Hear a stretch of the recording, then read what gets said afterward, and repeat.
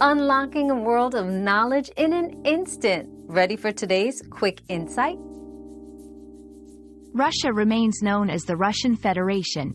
This name has been in use since the dissolution of the Soviet Union in 1991. It reflects Russia's status as a federation of numerous ethnicities, regions, and republics, each with a degree of autonomy.